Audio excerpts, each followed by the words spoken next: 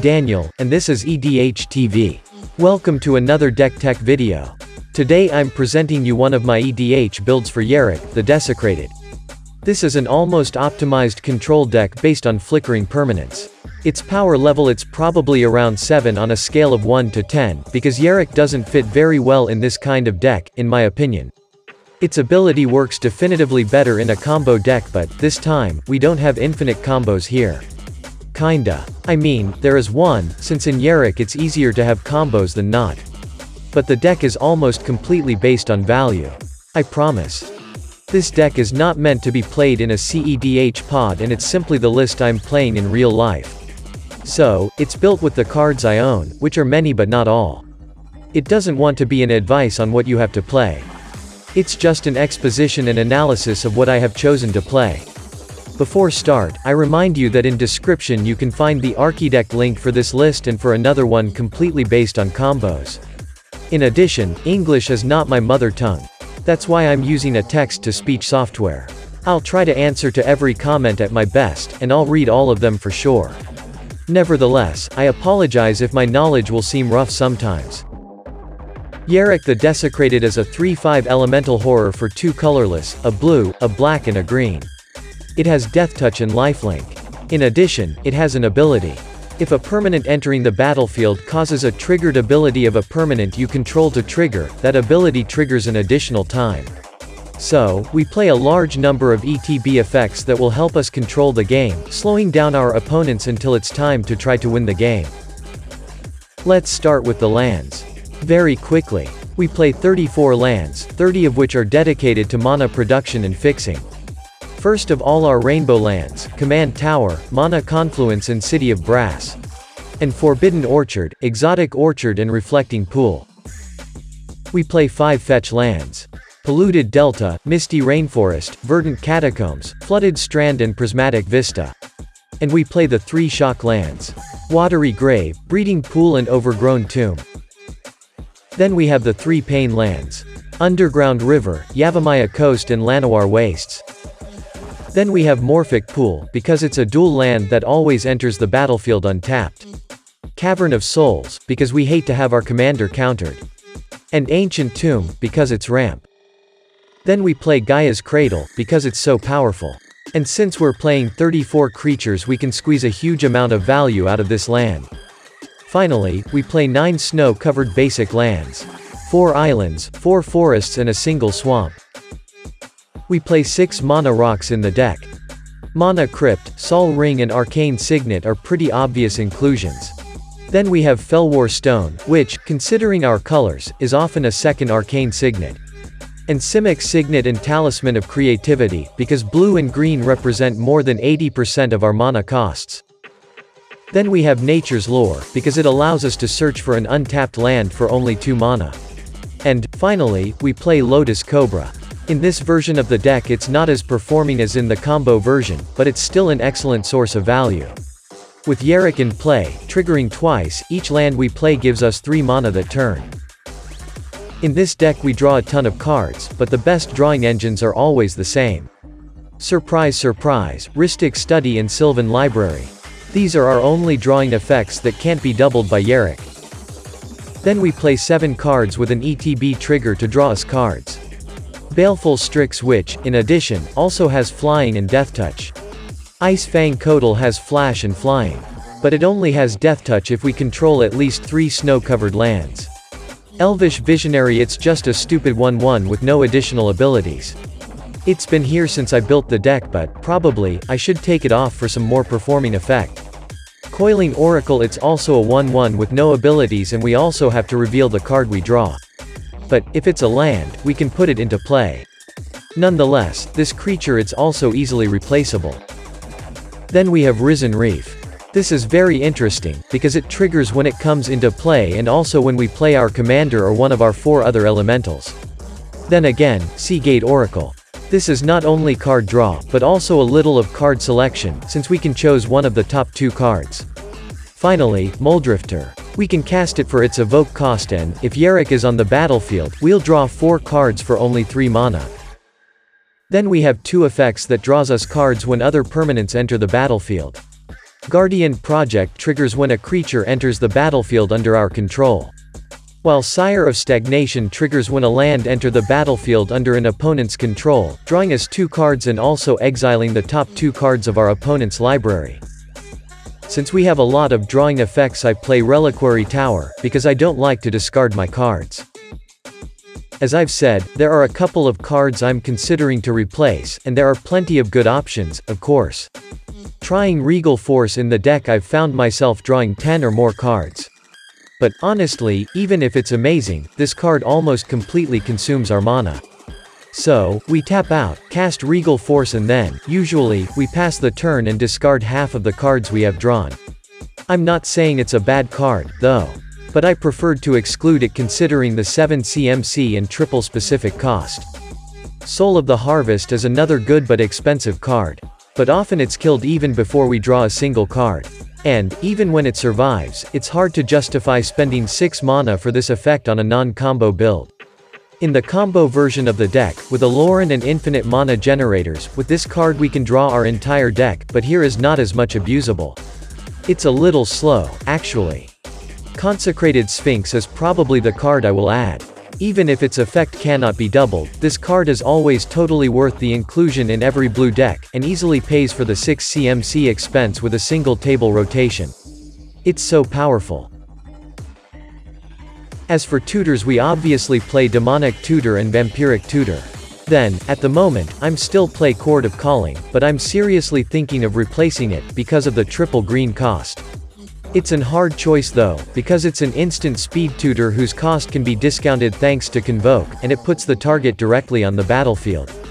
Although the cost is sometimes difficult to pay, the effect is amazing. Then, Fierce Empath. This elf, it's here because we have some amazing targets for it, and with Yarok in play we can tutor 2 creatures instead of 1. Finally, Crop Rotation, our instant speed tutor for Gaea's Cradle. I must admit that Yarok is a commander on which is easy to build, given the number of strong cards we can insert and take value from. But, at the same time, we are forced to cut some of them simply because we don't have enough space in the deck. Cards like Spellseeker, Rune-Scarred Demon or also Wood Elves, just to name a few, can give us big value. But we don't have enough space to include them all in the deck. Since ours is a control build, we must play Permissions in the deck. Force of Will, Pact of Negation and Fierce Guardianship are amazing counterspells we can play for free. While Mana Drain, Swan Song, Counterspell and Delay are not free but still great. Finally, we play Venser, Shaper Savant. This creature is very interesting since as a remand on a stick, but also can bounce one of our permanents with an ETB to our hand for further value. We also play a few instant removals. First, Cyclonic Rift, because we are in blue. Then Assassin's Trophy, best spot removal of the game, and Beast Within. These 2 spells are here for emergency situations, for example to remove annoying permanents like Humility, Torpor Orb or Hushbringer. If some of these permanents enters the battlefield we are almost completely shut down, and cannot rely on the ETB abilities of our creatures to remove them. But we also play removals specifically calibrated on our commander, of course. Shriekmaw and Ravenous Chupacabra are creature removals. Reclamation Sage can take care of artifact and enchantments. And Massacre Worm is a kind of board wipe that also damages our opponents. Against token decks this card is awesome. Finally, we play Bojuka Bog. Graveyards in Commander are a thing, and we really like to remove them if we play against commanders like Muldrotha, Murren or Tassigur. Even better if we do it at instant speed using Crop Rotation. There are 3 cards that I consider highly underplayed in the other Yarok lists I have seen. Cards that I play, and that always give me big satisfactions when I play this deck. These are Rishadan Cutpurse, Rishadan Footpad and Rishadan Brigand. When they come into play, each opponent sacrifice a permanent unless he or she pays, respectively 1, 2 or 3 colorless mana. Of course, if Yarok is on the battlefield, the ETB ability triggers twice. I can already tell you that we have various ways to flicker these 3 creatures, imposing a constant sacrifice engine on our opponents that will make us, in a few turns, obtain an advantage that could become unsustainable and overwhelming.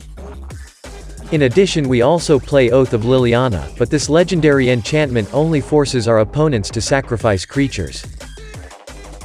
We play 2 creatures that allows us to bounce any creature on the table. Ether Adept and Man-O-War.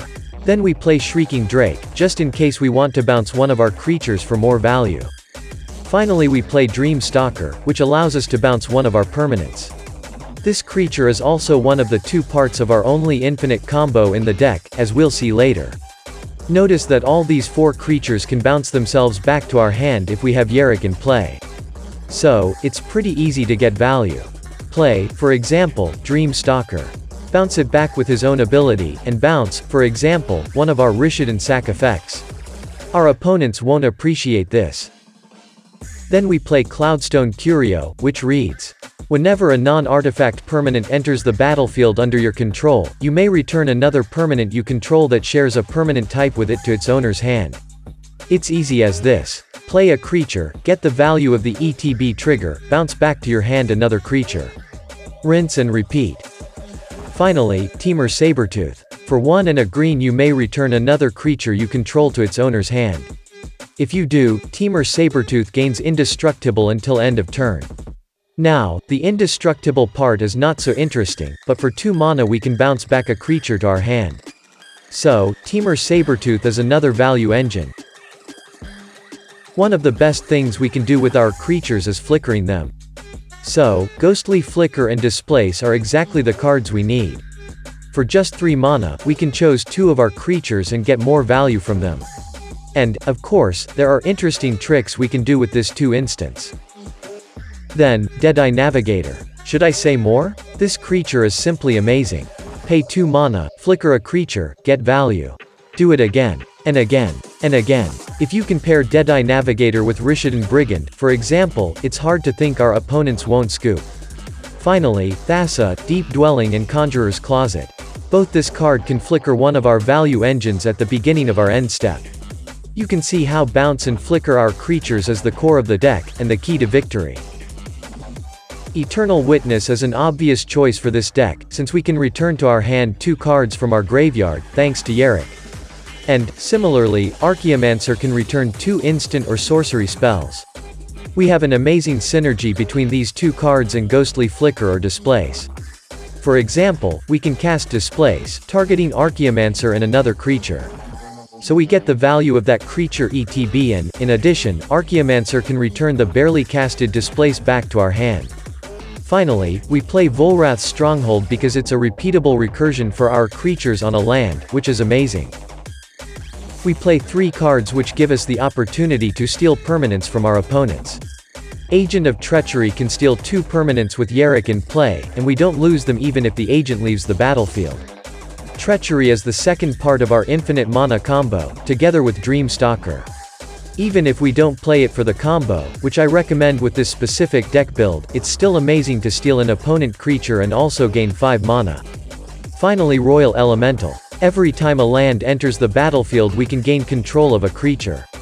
Unluckily we'll have to return them all in case Royal Elemental leaves the battlefield. Now, we can do without these 3 effects, which are quite expensive in terms of CMC. We can rely on the usual Peregrine Drake, Cloud of Faeries and Palinchron, introducing the typical package of creatures necessary to go infinite with mana. But since the goal was to focus only on value, I preferred to exclude these untapped land effects, leaving them for the combo build. But, probably, if you want to load the mana curve, the best option is to replace these 3 cards with a few protections for our commander. Cards like Swiftfoot Boots or Lightning Greaves, for example, can help us a lot to keep Yarok in play. As I've said, this is a control shell, not a landfall one. But, of course, there are some landfall cards that we can't ignore. Field of the Dead rewards us with 2 zombies if we have Yarok onto the battlefield, and we play a land while we have at least another 6 different lands in play. Which is not difficult to achieve. Another good card is Tati Ova, Benthic Druid. Whenever a land enters the battlefield under our control we can gain 2 life and draw 2 cards, if we control Yarok. Then, Avenger of Zendikar. When it enters the battlefield, we create a 0/1 green plant creature token for each land we control. Then, whenever a land enters the battlefield under our control, we may put a +1/+1 counter on each plant creature we control. And both this are triggered abilities that we can double with our commander. Finally, rampaging ballots, that create 4/4 green beasts every time we play a land. 2 of them, if we control Yarok. We have 2 main win conditions. The first one is Craterhoof Behemoth. This 5/5 hasty beast is always good when we talk about green creatures. I know that a lot of people think it's a boring win condition, and I can agree, but this is probably the best possible deck in which to play this beefy creature. And the second win con is Grey Merchant of Asphodel.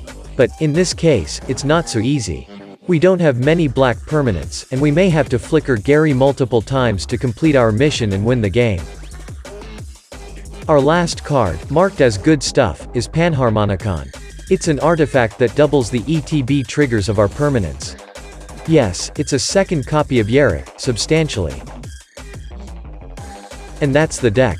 To recap, it's a control deck based on pure value and ETB triggers. The deck is very fun to play, with a lot of shenanigans and interesting interactions.